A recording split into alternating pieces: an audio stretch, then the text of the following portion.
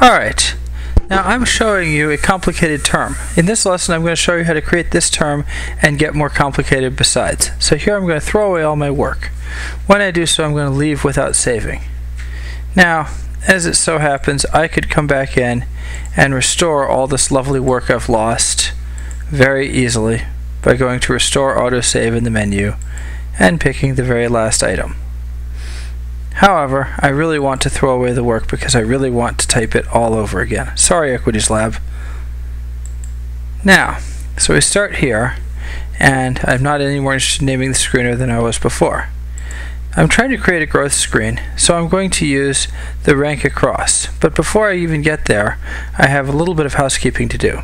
In particular, I don't want to buy penny stocks, and I don't want to buy fly-by-night stocks with a market cap less than 500 million. So I'm going to say the market cap is greater than 500 million with the ever-loving MC, which will complete to market cap, and I'm going to hit the semicolon key to get another line so I can keep on typing. And I'm then going to type close is greater than 2. As an additional insurance against the vagaries of untradeable stocks, I'm going to make sure that the trading volume is at least $1 million per day. So I'm going to go invoke the minimum within operator, which allows me to go back several days and check the smallest value. Now I want the trading volume in dollars, not in shares, because Berkshire Hathaway having a minimum volume of 100,000 shares in a day would be quite an event indeed. 251's too many. That's a whole year. Let's do 21. And I use the M to say million. I could type 0 6 times and that would also work. Now I'm going to run that, and we're going to get ourselves a respectable looking set of stocks. The server is right now multiplying close times volume and checking that within a 21-day period and taking the smallest value. Oh, whoops. It took longer for me to describe how to do it than it did to do it. There we go. There are reasonable stocks.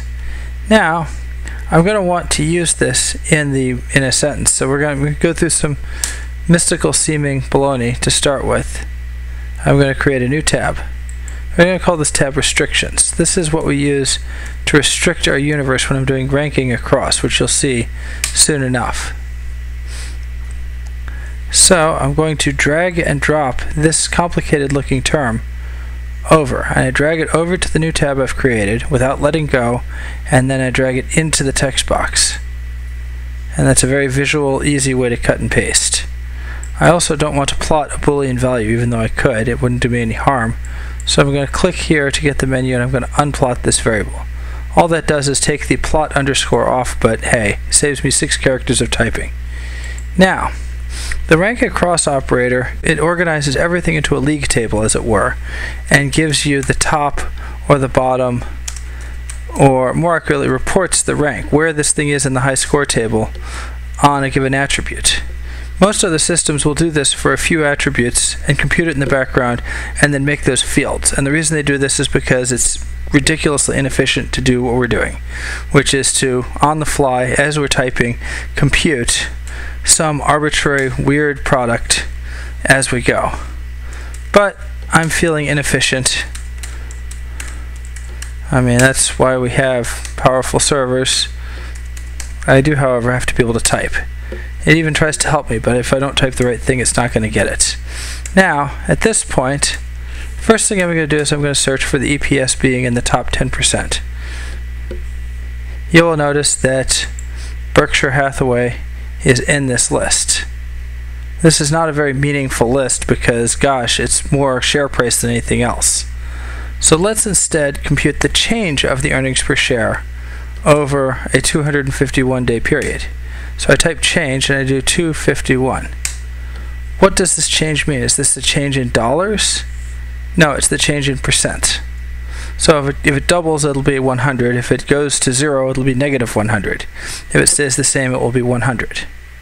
Now I'm going to rerun this, and I'm willing to bet that Berkshire Hathaway is no longer in our list. Let's find out. Nope, Berkshire Hathaway is not the high growth company you thought it was. Mr. Buffett is good at many things, but world-beating growth at any price is not one of them. At this point, we're going to see what these winning stocks do. We've got a fairly large collection of them. We're rebalancing quarterly. Let's see what the market thinks of high growth on a quarterly basis. Oh look, we have almost precisely duplicated the SPY. Now I could at this point digress into a long diatribe about how the SPY is probably filled up mostly by market capitalization with high growth companies like Google or Apple or Facebook or, oh wait, this is how to use Equities Lab, not a diatribe on the market. Let's see what happens if I make this a slightly longer term perspective. Instead of looking quarter by quarter, let's look for the trailing 12 months. And I rerun the screen with this new ranking, and it goes off and it computes the league table once every 3 months on the 3 months, buys those stocks, sells them a quarter later, recomputes the league table, buys them again, rinse, repeat over and over again. You can see it's doing a lot of work. Now, maybe I'm not being picky enough. Maybe we need the top 1%. Well, that's easy enough to do. Nope, top 1% is bad. Maybe we want low growth companies. Maybe we want companies in the bottom 10%. Let's try that. What happens if I go for low growth? Low growth outperforms high growth until the very end. Maybe really low growth. Let's try that. These are the guys who are probably changing negatively. However, there's a slight persnicketiness here. They either started making money when they no longer were making money. They were losing money and then they started making money. What's negative 10 times negative 1? Positive 10. Or they just really stink. Either way, this strategy also really stinks. So let's go back to what we were doing before. However, I want to go back 2 years, not just 1 year. I want 8 quarters of earnings to be totaled. Now I could type in plus, and then I could type in EPS 1Q, EPS 2Q, EPS 3Q, EPS 4Q, ... and this would be a very boring video. Instead, what I'm going to do is I'm going to time shift with the as of operator my EPS trailing 12 months. Because the EPS trailing 12 months as of 1 year ago is otherwise known as the 4 quarters before that. And when I add them all together, I get, surprise, 8 quarters. I'm going to name this thing the EPS trailing 24 months, and then I'm going to hit the quote key.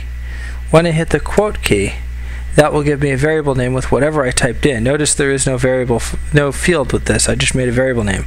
I could just as easily have typed when I was here, or I'll do it here since I already have a variable. I could have just as easily typed new variable. You'll notice that there's a quote keyboard shortcut listed in the list that looks like a piece of screen lint. It makes you want to reach out with your wiper and wipe the screen off there. So having done that, and now I'm going to backtest this thing and see if I get something better than my, like a good real estate agent, I took you to a dilapidated, horrible house and now the screen looks wonderful by comparison. However, we're going to see if we can make it a little better. Let's also insist that we have a growth in free cash flow. So, rank across, I'm going to select it out of the menu, and we're going to do the change of the free cash flow per share over 251 days. However, here I'm going to do it per sector. Why am I doing it per sector? Because I can. Moo-ha-ha-ha-ha. However, I still want the restrictions because I don't want some weirdo stock that was a penny and had a free cash flow of a penny and therefore had wonderful growth. I still want the top 90%. So now we're going to back test this and we're going to see some whirring. And it's going to take a little bit of time, but we might edit this out. That made it worse. Apparently we really don't like growth. What if we make them both per sector? Maybe we have an impedance mismatch where one's being ranked over the whole thing. That's possibly true. Now, notice that we have looked for both of them in the top 10%. If we go over here on screen If there was no overlap, if it was completely random, the growth of earnings per share and free cash flow per share, then we would expect 1% of the market, or about 10. This was 300 stocks, we'd expect about 30 stocks. There should be some overlap, but there's surprisingly little. So now I'm going to verify this by setting this to be greater than -1, which is what you do when you're debugging this. Well, gee, everything's going to have a range greater than -1. It's a 0 to 100 score. So I'd better have almost all of the stocks that are in the top 10%. There they go. So there's a little bit of overlap, but not much. Now I could theoretically decide that instead I'm going to go with a magic formula, like I'm going to add the two rankings together, or add the two changes together rather, and then rank that. What this says is I want the top 10% for some weird composite. I want to make a composite ranking. So I'm going to delete this.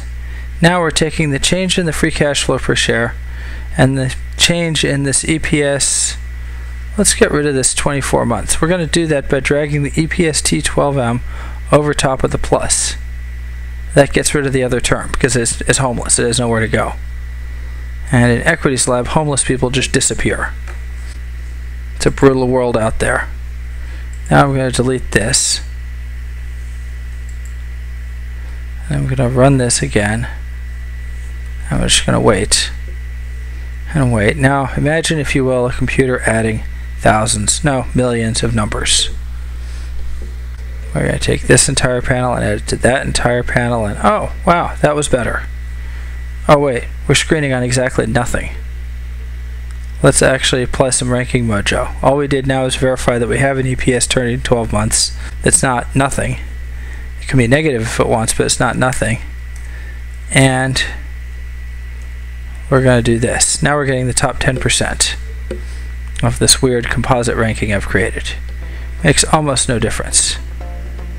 And thank you very much. This is your Equities Lab tutorial on operators.